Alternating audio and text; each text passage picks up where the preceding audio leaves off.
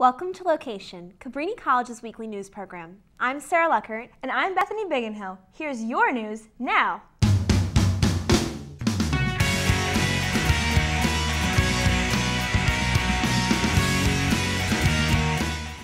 Spring is around the corner, and it's left us with a snowless winter that has affected many businesses.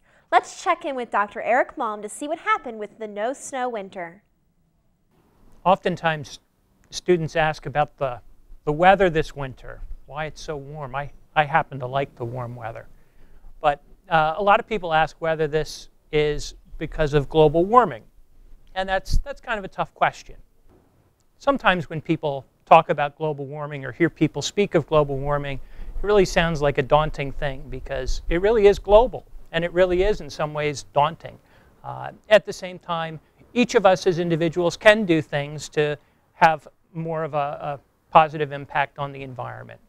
That can range from bicycling instead of driving to buying more environmentally friendly products. When you graduate and get electricity, you can choose to buy renewable energy instead of electricity that's made with fossil fuels. So even though global warming is a very, very big topic, it is something that each of us individually can do something about. Instead of lounging around like most Cabrini students this break, a group of Cabrini members went on a service trip to Appalachia. Let's see how it went. Project Appalachia is a spring break immersion trip sponsored by Campus Ministry. We go down to West Virginia for the week. We live in the local community. The organization that we work with is actually a Presbyterian organization. And they have a list of needs in the local community of people that need help with their homes, things like that. So a lot of the people there live in poverty. Most places we work in are actually trailers. So we do a lot of demolition, construction, do a lot of drywall, do a lot of flooring. We've done plumbing and things like that. And then we actually live down there for the week. We live in a local church, and the students that go down there live in community basically. So we hang out, we have reflection at night, we play games, we get to know each other, get to make good friends. And then one of the cool things about the trip is that we actually get to speak with the people that we're helping. So when we go to these people's homes, we actually get to know them. We get to listen to their story, which is an opportunity that they don't get a lot, to get to tell their story. Cheerleaders, they kind of plan the trip. They plan we have a field trip one of the days that we go to, so we kind of look out and scout for what we can do during the week. And we lead the reflections. We do all the basic logistical stuff leading up to the trip and on the trip. There are weekly meetings throughout the semester before we actually go, and where we give basic background information on the area, and we put those together too. We clean up a lot of times there's debris outside, so we go through and we clean up a lot of that. And then we work on the house inside. Last year we fixed the kitchen, and we just cleaned up the floor. It was rotting. The floor was rotted out completely, so we just cleaned it up with a shovel, and then we put the floor in, and we put a new drywall. It doesn't look spectacular. It's not, overwhelmingly different, but it still makes a difference. It's still better than what they had before. If you're not doing anything over spring break next year or the year afterwards or whenever, it's really a good experience to do at least once in your career as a student here. We went to West Virginia on March 4th, which was Sunday, and we came back on March 11th, Saturday. And we spent the week in Mount Hope, West Virginia. We worked in a man named Carl's trailer. It had, just the week before we got there, actually, it had suffered a fire. There was a lot of smoke damage throughout the house. So when we went there actually wasn't any ceiling up anymore. The insulation was gone. So we put up insulation, and we cut drywall and put it up on the ceiling. And we sealed a lot of the smoke damage on the walls and repainted and put up drywall. And there was one day that we took a field trip to the exhibition coal mine in Beckley, where we actually got to see a real coal mine, what it looked like, and which was just really, really interesting. We had 16 people total, three student leaders and 2 staff members, and 11 students.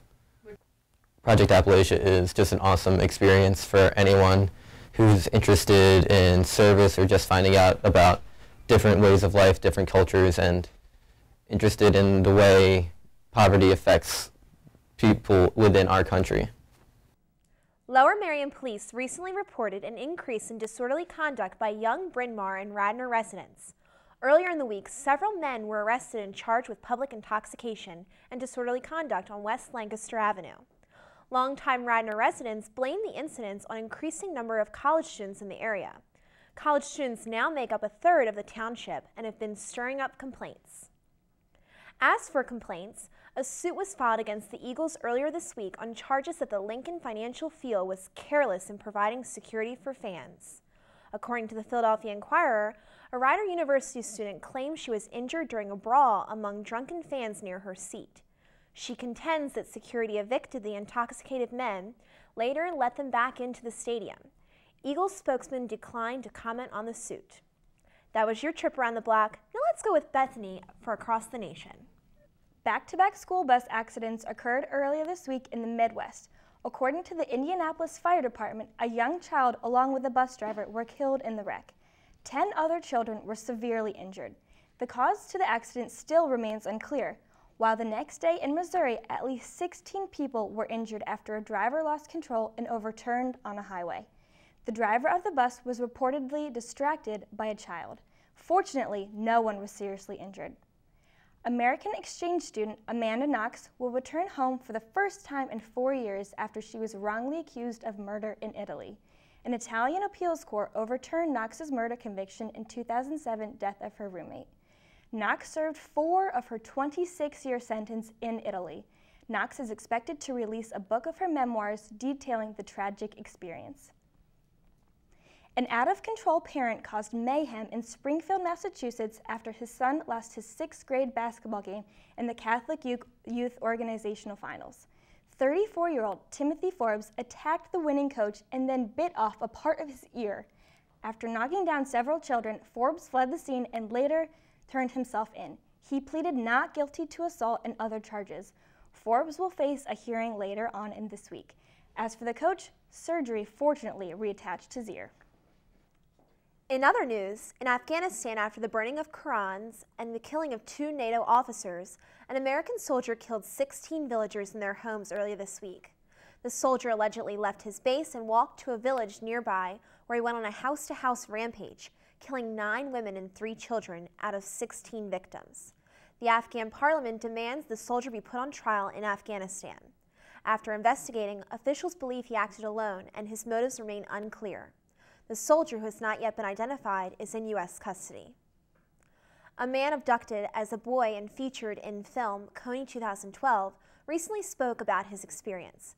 Jacob Akay, now 21, says it's time to bring the Lord's Resistance Army leader Joseph Coney to justice.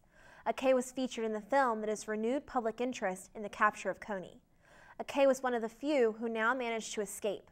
He is now studying law in Uganda's capital and strives for justice against Joseph Coney. China has recently given the United States and Barack Obama a hard time on the trading of goods. America, Japan, and the European Union have filed a case against China for restrictions on rare earth exports. These exports are crucial to the manufacture of high-tech products like hybrid cars and flat-screen televisions. It's the first World Trade Organization case to be filed jointly by 3 nations. China now holds 95% of the world's rare earth metals and has raised the prices. That was your trip around the world. Now let's go to Jimmy for this week's Tech Connection. It's officially here, and most of the rumors were right. The 3rd generation iPad was unveiled at Apple's March 7th event. The most prominent new feature of the new iPad is the high-resolution Retina display, totaling 3.1 million pixels in the same 9.7-inch screen size, meaning the new iPad possesses a higher resolution than an HD TV. Also built in is the A5X chip providing quad-core graphics, a 5-megapixel camera which enables 1080p video recording, and an ultra-fast 4G LTE network connection option. The demand for pre-orders of the new iPad have been off the charts according to Apple, with shipping estimates quickly being pushed out to 2 to 3 weeks. You can still wait in line and hope to snag one starting at 8 a.m. local time on Friday, March 16th. As for me, I pre-ordered mine, and I should be getting it April 6th. I hope. Now let's go to Mary Kate for this week's sports update. For the first time in Cabrini's history, the Cabrini men's basketball team has gone to the NCAA Final Four. The Cavaliers advanced to meet Illinois Wesleyan University in the national semifinal on Friday, March 16th. Let's take a look to see how the Cavs are preparing to make history.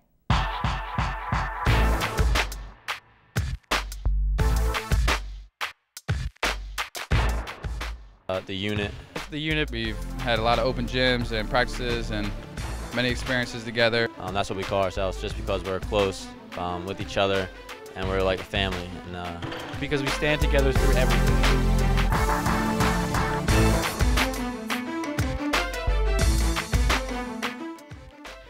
Yes, I sacrificed a lot of my time for this weekend. But as far as free time goes, I think we give up quite a lot of free time. Gave up my whole spring break to stay here practicing. Then we traveled to Vermont with the team, practiced up there, won 2 games, and came back winners. The bus ride home was a lot of fun. Bus ride back was terrible. It was great times to be with a teammate for a long 7-hour drive. Nobody likes to sit on the bus that long, but makes it easier when you get the win. it feels good. It feels like we accomplished a lot. To be able to go to the Final Four is an awesome accomplishment in itself. But to go to the next level in the national championship would be great as well.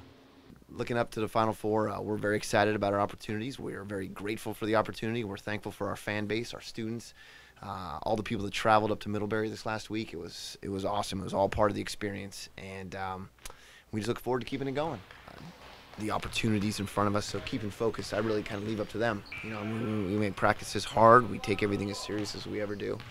But them coming in focused really is something they do on their own. Senior starts with senior leadership. I try to lead them on the floor and off the floor, keep our heads focused. We do have a very loose team, as you guys probably know from being around on campus. They're a pretty outgoing bunch, so we let them kind of stay within their own personality and try not to keep them uptight as much as possible. I, Greg Zabel, and the unit will be taking the NCAA National Championship this weekend in Salem, Virginia. Everybody come to Virginia. Everybody.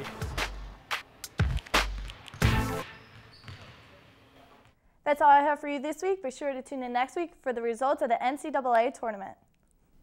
Here's Holly with your weekly entertainment news. Hi guys, it's Holly here with your entertainment news. Heather Morris, actress, singer, and dancer on the hit series Glee, is the most recent star to allegedly fall victim to the scandal of leaked nude photos. The woman in the photos reveals nearly everything in the webcam shots. It is unclear whether or not the woman in the photos is Morris, and her reps have yet to comment. Bobbi Kristina gave her first interview since her mother's death to Oprah Winfrey. Bobbi Kristina told Oprah how she is handling the death of her mother, Whitney Houston. Bobbi Kristina explained how she will try to carry on her mother's legacy. It is good to hear that Bobbi is doing well. That's all I have for you this week. Be sure to tune in next week for entertainment news. Here's Melissa with this week's Person of the Week.